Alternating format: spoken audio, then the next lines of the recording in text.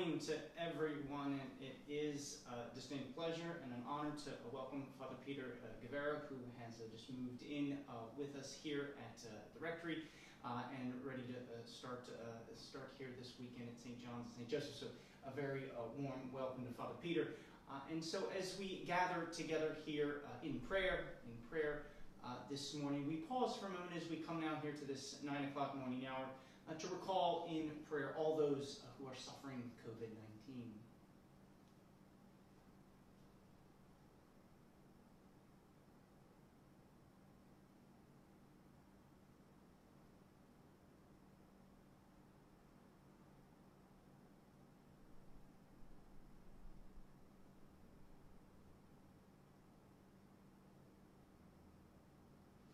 In the name of the Father, and of the Son, and of the Holy Spirit, the grace of our Lord Jesus Christ, and the love of God, and the communion of the Holy Spirit be with you all. And with your spirit. My friends, as we approach the Lord in this moment, we pause for just a moment to call to mind those times that we have strayed from the Lord's path of discipleship. And we ask once more for the great gifts of his mercy, his pardon, and his peace.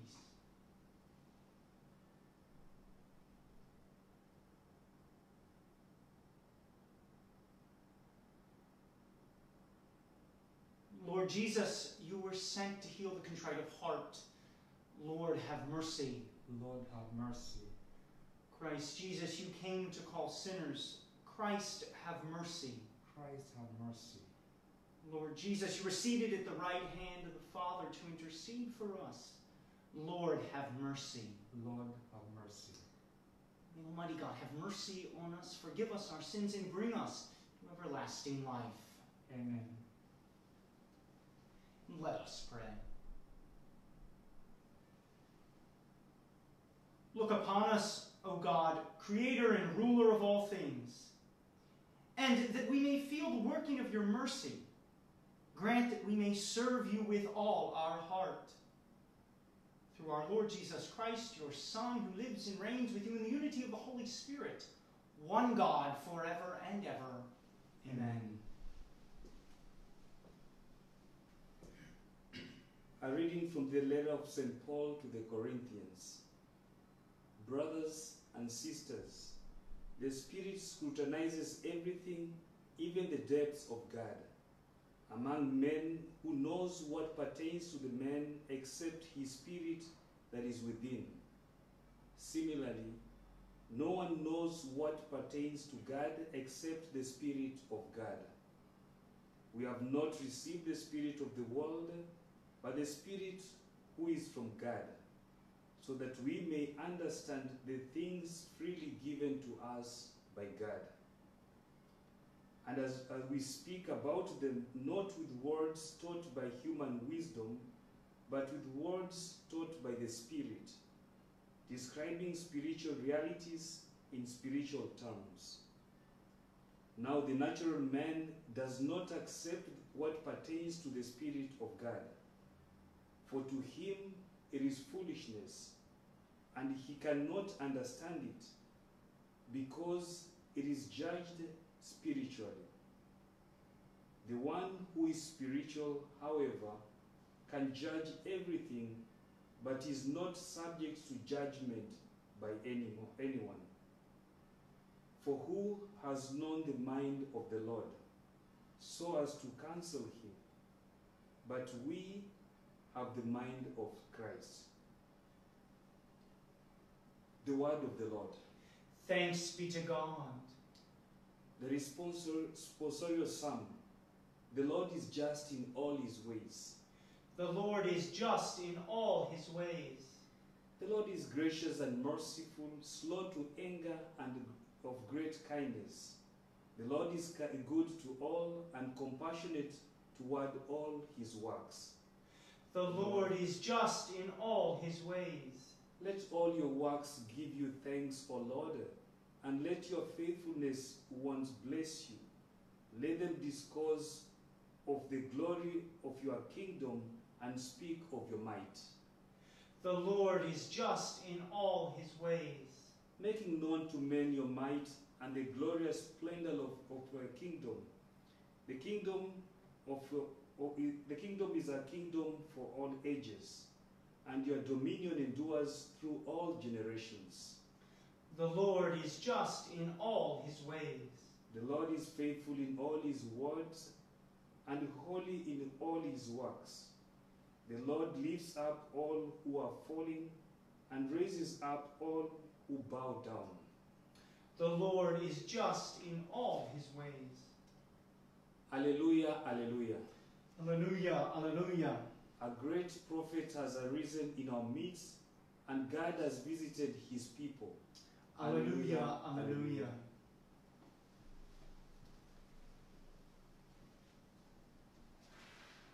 The Lord be with you. And with your spirit. A reading from the Holy Gospel according to Luke. Glory to you, O Lord. Jesus went down to Capernaum, a town of Galilee. He taught them on the Sabbath, and they were astonished at his teaching because he spoke with authority. In the synagogue there was a man with the spirit of an unclean demon, and he cried out in a loud voice, "What have you to do with us, Jesus of Nazareth? Have you come to destroy us? I know who you are, the Holy One of God." Jesus rebuked him and said, "Be quiet, come out of him." Then the demon threw the man down in front of him and came out of him without doing him any harm. They were all amazed and said to one another, "What is there about his word? For with authority and power he commands the unclean spirits, and they come out." And news of him spread everywhere in the surrounding region. The Gospel of the Lord. Praise to you, Lord Jesus Christ.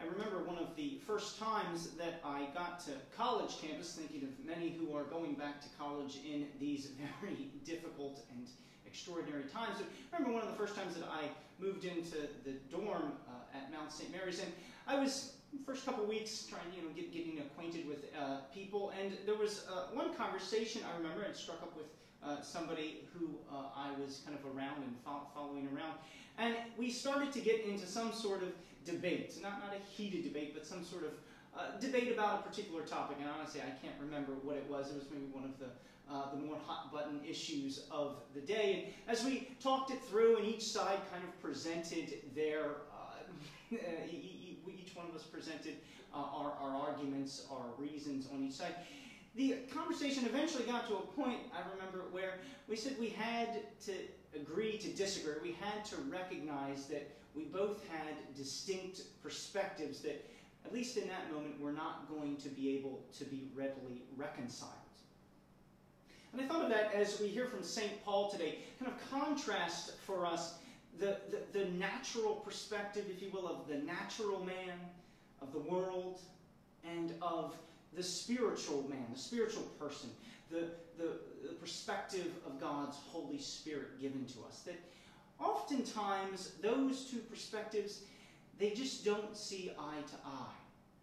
Sometimes the approach of the world it often just comes at odds with the perspective of the Spirit, with where God is leading us and calling us in our life. And so it's a good reminder for us today that as people of the Holy Spirit, people to whom God's Holy Spirit has been given to us to dwell with us and to guide with us, that we are always to strive to see and to live with these eyes of faith, the eyes of God's Holy Spirit, who acts within us, who moves around us, and who always seeks to lead us to the things of God, to the things of God's kingdom in our midst. And so just today, might we see clearly with these eyes of faith, might we approach, as St. Paul says, everything that we do with the mind of Christ.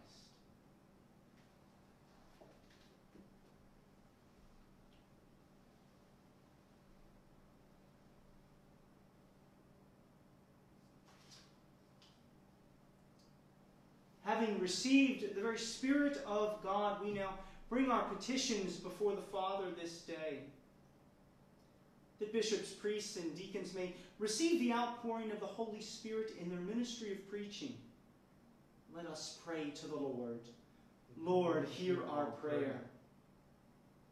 That political leaders in every nation, most especially in our own nation, may be led by God's justice and mercy as they serve their people. Let us pray to the Lord. Lord, hear our prayer. That God may relieve and grant assistance to all who are suffering from the physical, practical, financial effects of sickness and ill health, especially this pandemic. Let us pray to the Lord. Lord, hear our prayer. That the Holy Spirit may increase the gifts of understanding and wisdom in us as a community of believers. Let us pray to the Lord. Lord, hear our prayer. That all those who have died in the light of Christ may now rest in his heavenly kingdom. Let us pray to the Lord. Lord, hear our prayer. For Paul McNichol, the special intention of this Mass, we pray to the Lord. Lord, hear our prayer. For continued healing and reconciliation and unity within our communities and our nation, we pray to the Lord. Lord, hear our prayer. For all those prayers and needs that we now lift up to the Lord in the silence of this moment.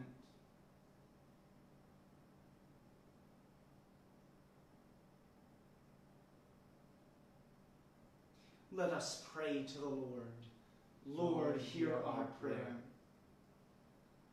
Father, hear these prayers that we have offered this day and answer them according to your will, for we ask them through your Son, our Lord Jesus Christ, who lives and reigns forever and ever.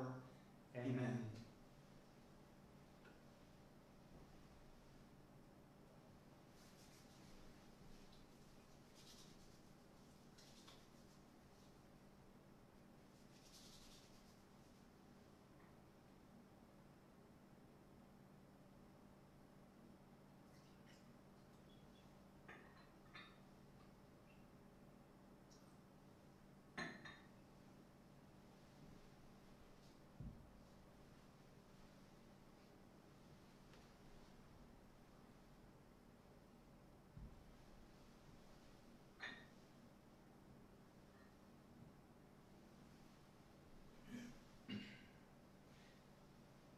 Blessed are you, Lord God of all creation, for through your goodness we have received the bread we offer you, fruit of the earth and work of human hands. It will become for us the bread of life. Blessed be God forever. Blessed are you, Lord God of all creation, for through your goodness we have received the wine we offer you, fruit of the vine and work of human hands. It will become our spiritual drink. Blessed be God forever.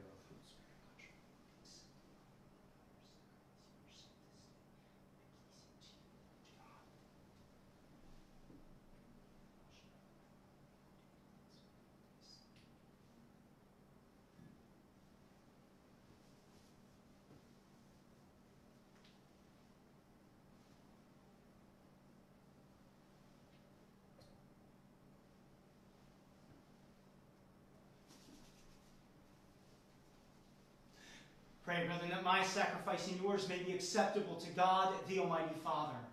And the Lord accept the sacrifice in your hands, for the praise and glory of his name, for his church, for the good of his church.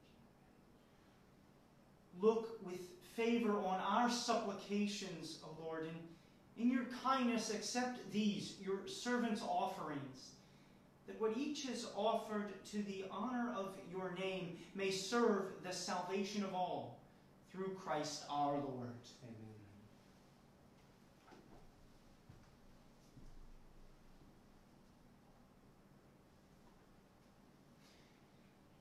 The Lord be with you.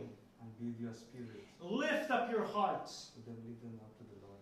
Let us give thanks to the Lord our God. Right and just. It is truly right and just, our duty and our salvation, always and everywhere to give you thanks, Lord, Holy Father, Almighty and eternal God, through Christ our Lord. In him you have been pleased to renew all things, giving us all a share in his fullness. For though he was in the form of God, he emptied himself, and by the blood of his cross brought peace to all creation. Therefore he has been exalted above all things, and to all who obey him has become the source of eternal salvation. And so with angels and archangels, with thrones and dominions, and with all the hosts and powers of heaven, we sing the hymn of your glory, as without end we acclaim. Holy, holy, holy, Lord God of hosts, heaven and earth are full of your glory. Hosanna in the highest. Blessed is he who comes in the name of the Lord. Hosanna in the highest.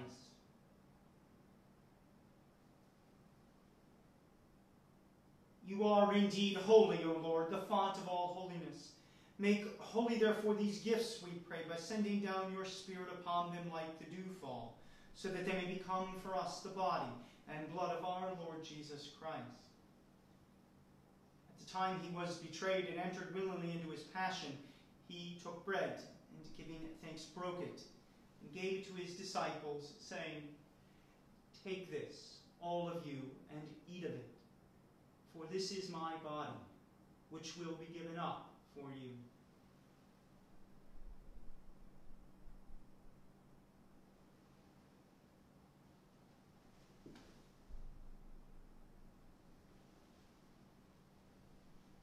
In a similar way, when supper was ended, he took the chalice, and once more giving thanks, he gave it to his disciples, saying, "Take this, all of you, and drink from it. For this is the chalice of my blood, the blood of the new and eternal covenant, which will be poured out for you and for many, for the forgiveness of sins. Do this in memory of me."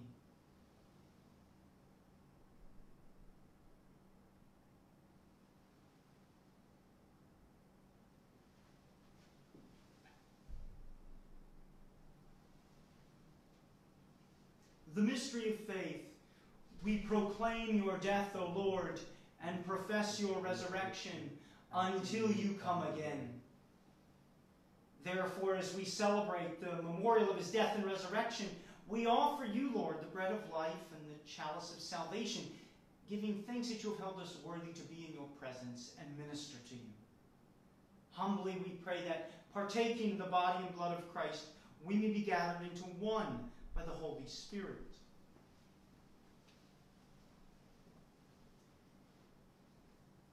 Remember, Lord, your church spread throughout the world and bring her to the fullness of charity, together with Francis, our Pope, and William, our Bishop, and all the clergy. Remember also our brothers and sisters who are fallen asleep in the hope of the resurrection, and all who died in your mercy. Welcome them into the light of your face. Have mercy on us all, we pray, that with the Blessed Virgin Mary, Mother of God, with the Blessed Joseph, our spouse, with the blessed apostles, and all the saints who are pleased to you throughout the ages, we may merit to be co-heirs to eternal life, and may praise and glorify you through your Son, Jesus Christ.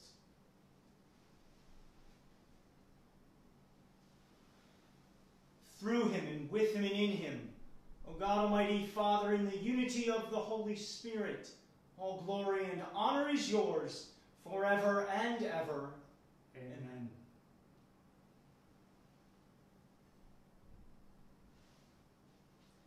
Now at the Savior's command, informed by divine teaching, we dare to say, Our Father, who art in heaven, hallowed be thy name. Thy kingdom come, thy will be done, on earth as it is in heaven.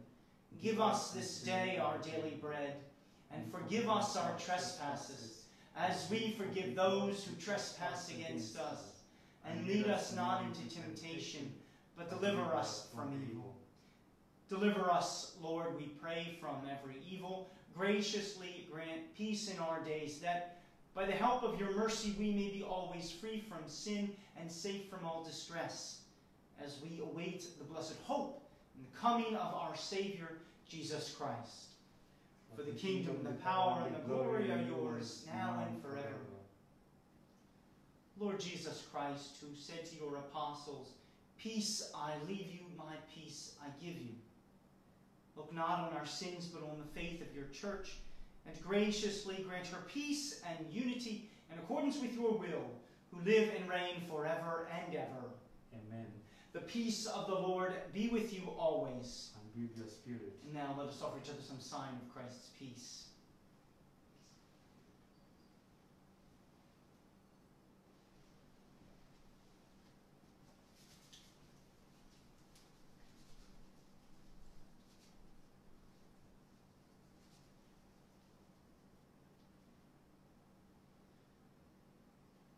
Lamb of God, you take away the sins of the world, have mercy on us. Lamb of God, you take away the sins of the world, have mercy on us. Lamb of God, you take away the sins of the world, grant us peace.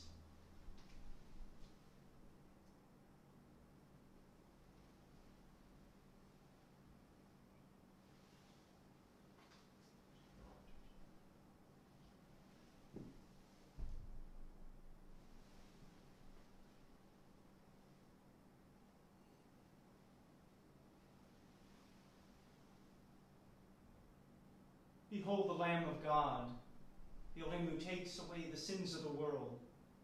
Blessed are those called to the supper of the Lamb.